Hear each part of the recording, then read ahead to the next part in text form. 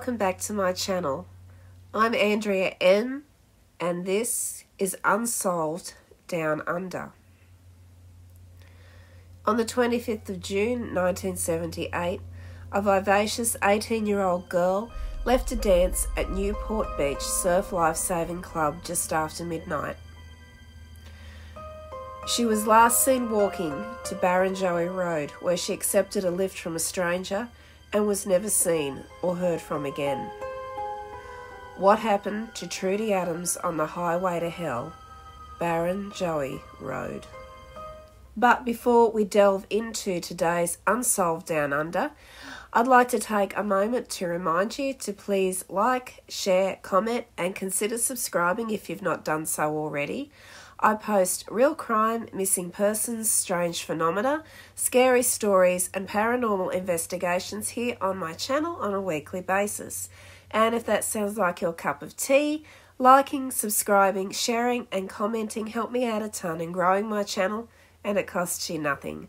So if you could do that for me to help me out, that would be amazing and I would appreciate that so much. Now, without further ado, let's get into today's case. Trudie Adams was a bubbly blonde teenager in 1978 with the world at her feet. She was planning a trip to Bali and she had many friends and a happy home life with her parents Connie and Charles and her brother John. Trudie had even appeared in a surf movie made by a local filmmaker, Steve Otton, titled Highway 1.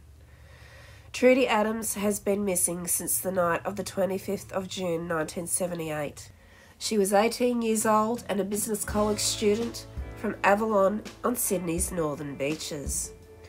She had long blonde hair, grey-green eyes, a slim build, and she was 162 centimetres tall. She was last seen wearing a bottle green floral blouse and a black jumper. Trudie left her home at 7 p.m. to attend a party with friends and walked up Barrenjoey Road. Barrenjoey Road commences at the intersection with Beach Road in Palm Beach and heads in a southerly direction as a two-lane single carriageway road through Bilgola Beach and Avalon Beach before it reaches Newport, where it widens to a four-lane dual carriageway road and then to 6 lanes immediately afterwards to eventually terminate at the intersection with Pittwater Road in Mona Vale. This seemingly innocuous stretch of road would soon become notorious after Trudie's disappearance, and darker truths that were also soon to emerge. So back to Trudie's movements on that fateful night in June of 1978. She had turned south to walk towards Newport. A motorist stopped to give her a lift to her friend Debbie's house, and from here, Trudie and Debbie walked to the Newport Hotel, arriving at around 8:30 p.m. They stayed until closing time, which was around 10 p.m. Trudie was excited about her upcoming trip to Bali in 6 weeks' time. The girls travelled in a friend's car to the Newport Surf Lifesaving Club.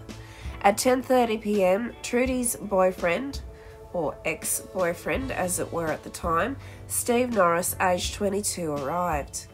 Trudie left the club for about half an hour, her whereabouts unknown at this time, but returned at 11:30 p.m. During this time, Steve was upstairs at the club with friends. Shortly after midnight, Trudie ran outside, upset, telling no one where she was going. Steve saw her leave from the window of the club heading for Barrenjoey Road, and he assumed that she would try and catch a lift as he had no car and there was no other way for Trudie to get home. Trudie did have a habit of accepting lifts from strangers at night, and this was worrying Steve. And it was common for many people to hitch rides on the northern beaches at that time, as there was little or no public transport available. And this was why Trudie had chosen to try to hitchhike home that night. It was also, it also came out later in an interview with Steve that she wasn't actually upset when she left the surf club, as he would recount.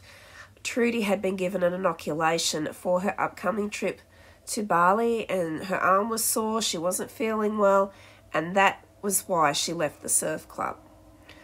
she simply wanted to go home because she wasn't feeling well.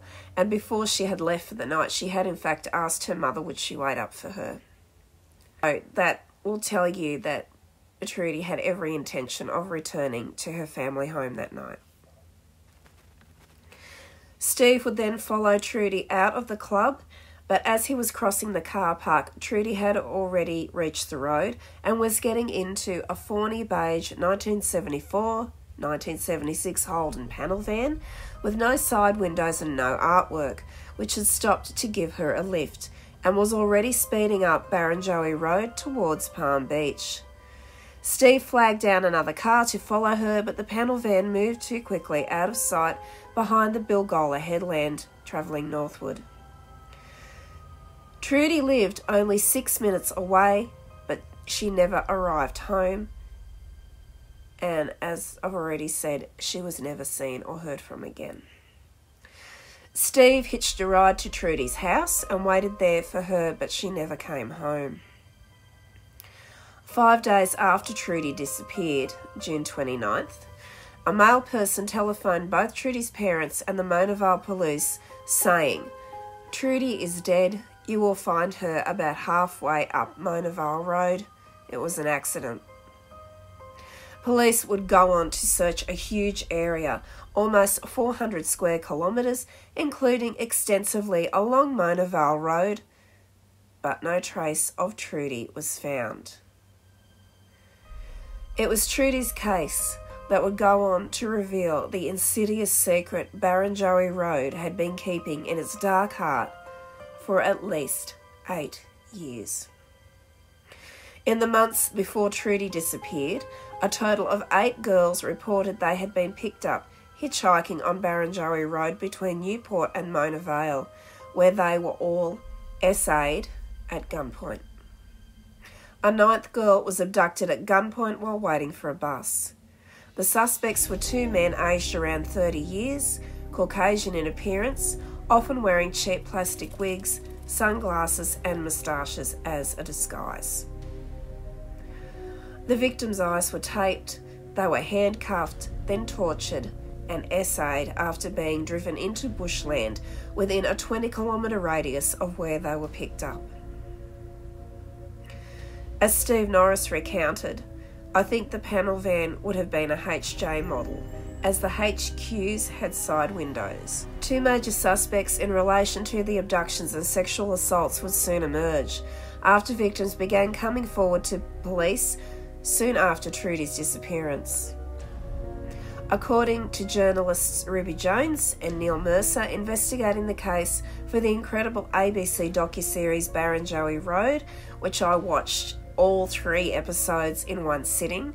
And if you would like to support Ruby and Neil and the hard work they put into this case, Barrenjoey Road is available to watch on ABC iView, and I will leave a link in the description box below so that you can go and watch it. There is a lot more that comes out in the documentary that I'm not going to put in here so that you can go and take advantage of the work that Neil and Ruby have put into this case. And they handled it with such care and such dignity and respect for Trudie Adams and her family and friends that it is worth a watch. So go to the link below. I'm not sure if you can watch it if you're overseas, maybe try your VPNs, but it is worth a watch. It's very well put together documentary, and they were so loving towards Trudie. It was very heartwarming to watch it, as well as parts that will make your blood boil and parts that will make you want to grab the tissues. But I can recommend it as a really interesting documentary to watch. The suspects abducted 14 girls, all aged in their teens, at gunpoint and forced them into the car. The victims were then taken to bushland, forced onto a filthy mattress, forced to undress, and the victims, were some of them as young as 14 years, were repeatedly SA'd while the men took photos with a Polaroid camera. They got the victims' addresses out of their purses, told them that they knew where they lived, and made threats that they'd be killed if they told anyone what had happened. They would do the same thing over and over again. It was obviously something they nailed down as some sort of ritual they did together, Ms. Jones would say during the documentary. Also, quoting Ruby Jones, she would go on to say, "It seemed like it was some sort of sick game, really. It was almost like sport. They drove around the roads of Avalon and Newport looking for prey." Miss Jones would also go on to say that the 14 essays were shocking and very similar, and became progressively more violent leading up to the night of Trudie Adams' disappearance. Some of these victims identified a convicted drug dealer and sex offender called Neville Tween, also known as John Anderson, as one of the attackers. He had also been the prime suspect in Trudie's case, but he was never asked a single question about it until 2009. Disturbingly, Tween was picked up with false beards, guns and disguises, and was jailed for a disturbing bushland sexual attack on a young male pot dealer who sold him a bag of weed which was mixed with grass. And I'm not going to go into that particular assault here on YouTube because it is honestly one of the most horrific things I've ever heard. If you want to find out more about this particular part of the case, it is included in Barrenjoey Road, and I believe it is in episode 3. So if you want to find out what happened to the young man in question, and I'm going to give a trigger warning now, it is bad. It's really bad. Viewer discretion is advised if you do go to watch Barrenjoey Road. Just be prepared for a lot of distressing content, but it is presented as professionally and as gently as they could. That's how I would put it. Tween, who died in jail in 2013, had always denied anything to do with Trudie Adams. When interviewed by police in 2009 as part of the cold case investigation, he said the accusations linking him to her disappearance were all speculation and there was no evidence to back them up. Members of another group from Sydney's West, known as the Roseland Lads, allegedly had spoken of their involvement in the infamous abduction, but again they denied this upon further questioning. So there was a group of guys that used to like to hang around the Roselands Mall there in Sydney, known as the Roseland Lads. Several of them had been heard at parties, drunk, bravado on display, saying that they were responsible for the disappearance and murder of Trudie. However, that was proved to be false in later years. In an even darker twist to this already disturbing story, came reports from a former National Parks and Wildlife Ranger, and I am keeping his identity private for privacy reasons for him. He did go on to say he regularly heard what sounded like gunshots and saw strange lights appearing in the dense brush after dark. He would also go on to recount during the documentary of coming across a bone-chilling discovery one afternoon on his regular patrol. He would be the one to find the stained mattress and the clothing left behind by the suspects, but that would not be the only thing he would find. Days after Trudie's disappearance, he would also come across what he could only describe as a freshly dug grave, a shovel, a pickaxe, and a sport coat hanging over a tree branch. This would give him reason to assume that whoever had been responsible for this little piece of handiwork may still have been close by. Concerned not only by the sight before him, but also for his own safety, he left the area and alerted the police.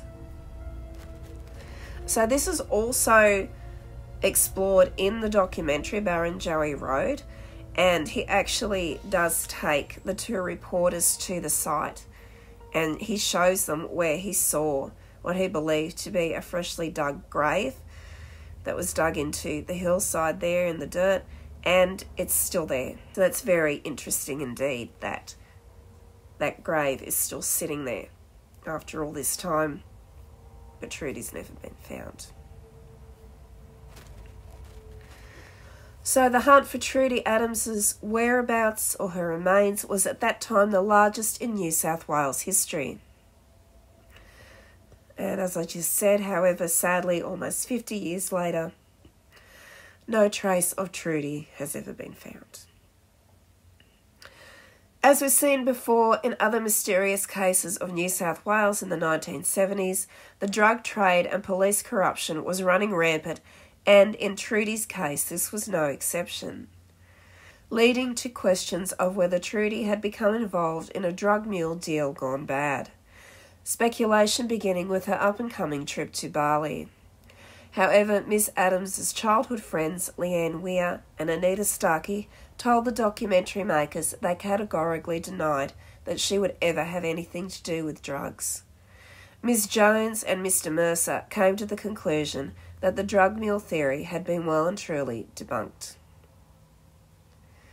In the almost 50 years since her disappearance, Neville Tween has long been the prime suspect in Trudie's presumed murder. He was, however, never asked a single question about the case until 2009, despite being suspected of 2 murders in the 1980s and being charged with more than 100 crimes, many of which took place on the northern beaches. So why wasn't he questioned? According to Unravel, an ABC podcast about the disappearance of Trudie Adams, Neville Tween had close ties to Australian Federal Police officer Mark Standen. While this relationship likely hadn't emerged in the late 1970s, when Trudie first went missing, the connection between the two was reportedly clear by the time of a 2008 police investigation into Trudie's case. When New South Wales Detective Jason McLeod started to look into a number of Northern Beaches crimes in 2008, he turned to the Crime Commission's top investigator, Mark Standen. He would go on to say, "I provided Mark Standen with my investigation plan as to how I was intending to gather evidence against Tween," he went on to tell Unravel.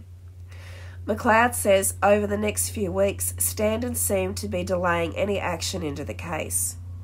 It was then that McLeod claims he discovered that Standen's son Matthew had applied to the New South Wales Police Force using Neville Tween as a reference. However, both Mark Standen and his son Matthew deny this story.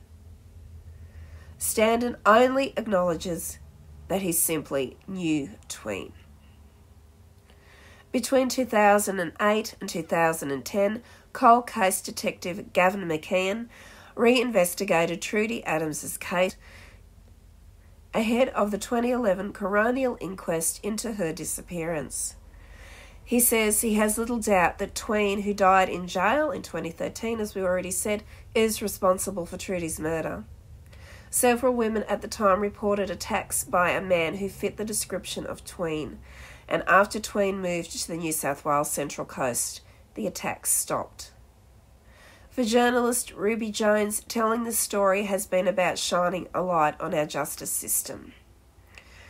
Ruby would go on to say, "I've always been interested in crime and also looking at violence against women.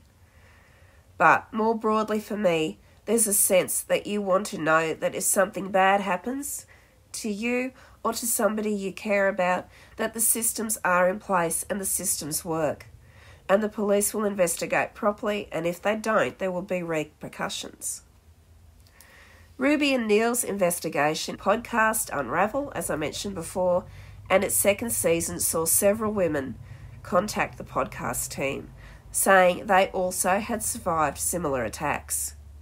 Most did not report what happened at the time and have never come forward before.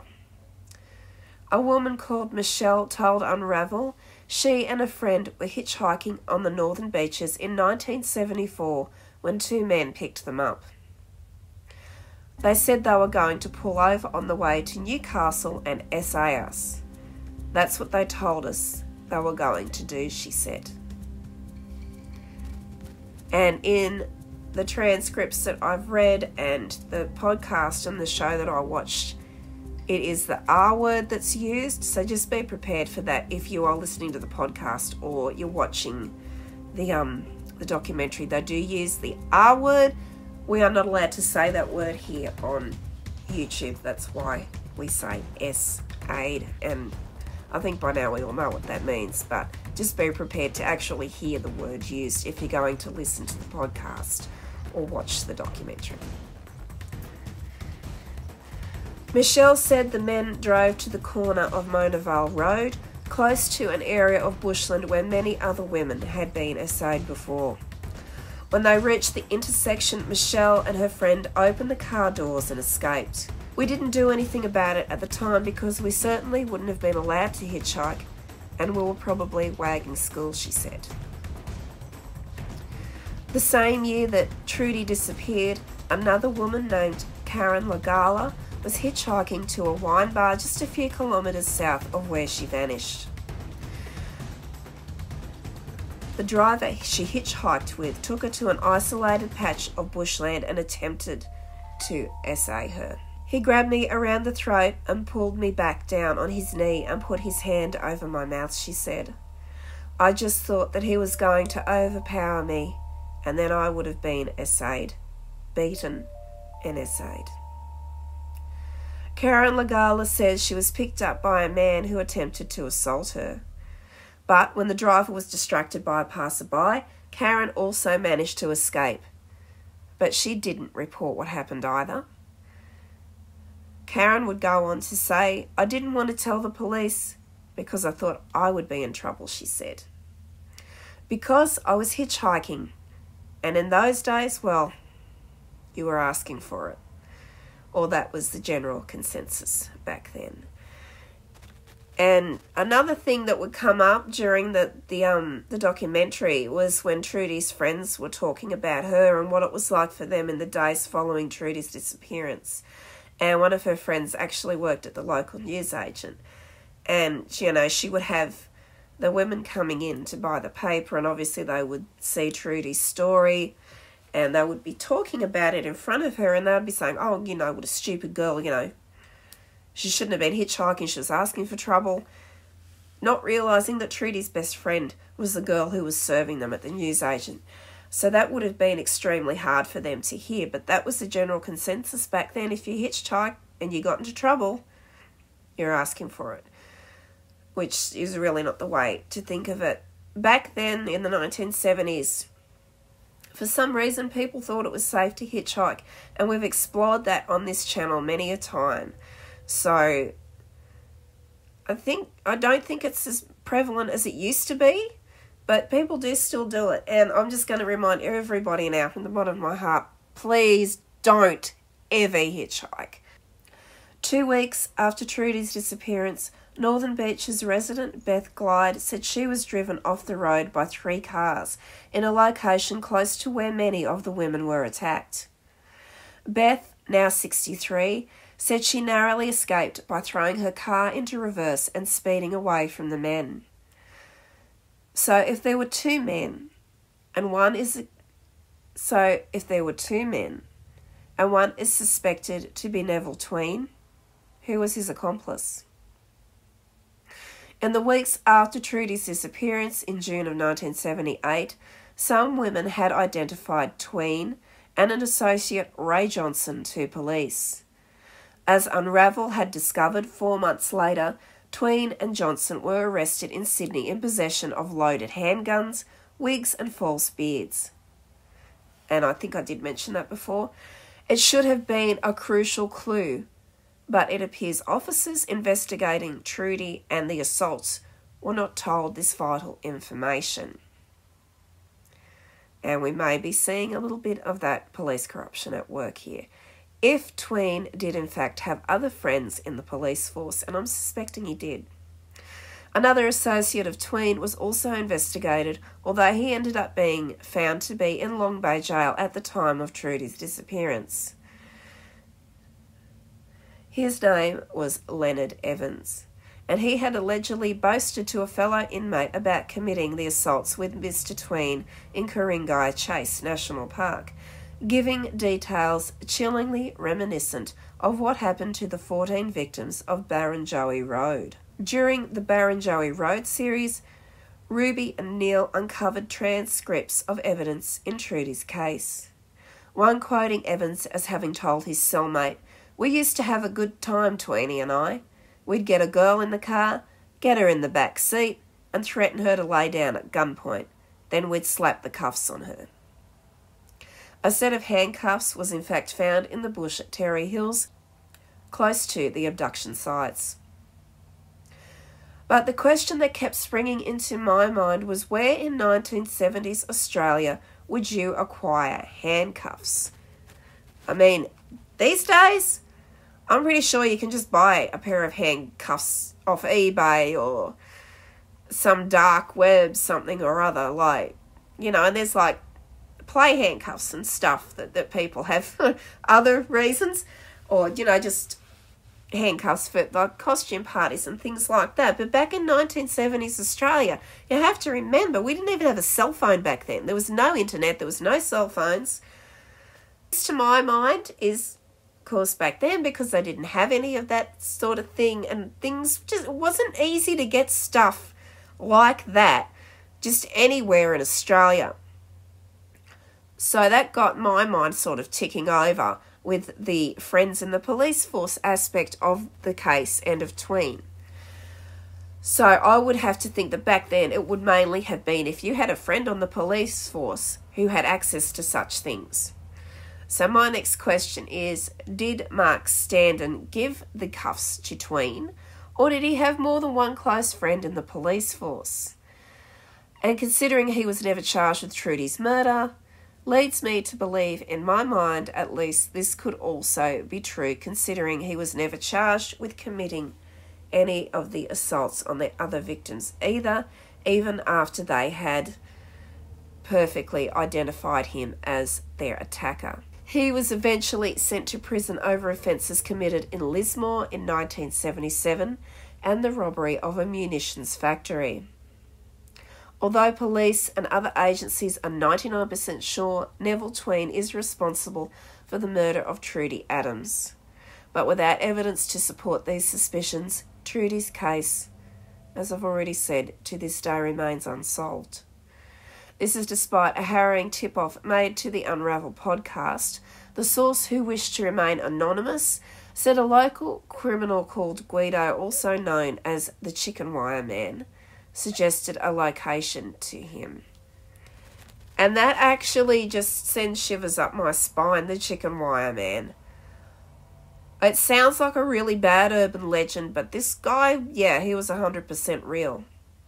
This Guido, which I'm doubting very much also was not his real name, but I really hope the Chicken Wire Man's maybe deceased as well by now, because that actually scares the crap out of me, just the thought of this guy, the Chicken Wire Man. Oh my God.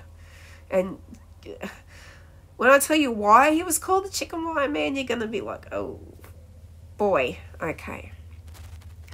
Guido's nickname was allegedly derived from his methods of disposing of dead bodies. He worked at a smash repair shop in Brookvale, North Sydney, with another convicted criminal called Gary Batt. He was reported to have passed on information stating Trudie had been wrapped in chicken wire and lowered into a body of water somewhere in the Christmas Tree Hill region. However, no sign of Trudie's remains still have ever been found. The information has been passed along to the New South Wales Police Cold Case Unit. Trudie's mother, Connie, died at just 52 years of age, never knowing what happened to her daughter, with her husband Charles stating he believed Connie to have passed away from a broken heart. As of 2011, Trudie's father was still alive and still hoping for news to finally be able to put his daughter to rest. Trudie is also survived by her brother John and her many friends and loved ones who were close to her before she so tragically disappeared. If you have any information as to the whereabouts of Trudie Adams, please call Crime Stoppers on 1800 333 000. The New South Wales Government has put up a $250,000 reward for anyone who provides information that leads to the arrest and or conviction of the persons responsible for Trudie's suspected death. You may remain anonymous if you so wish. If you are too afraid to call the police, you can also make a report to the Unravel podcast or to Ruby Jones or Neil Mercer via the ABC. And this is where we leave the unsolved case of Trudie Adams.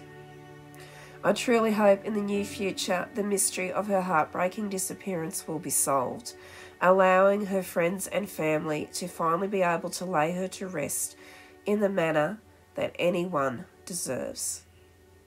As always, if this case has raised any issues for you, please refer to the following numbers to reach out for assistance.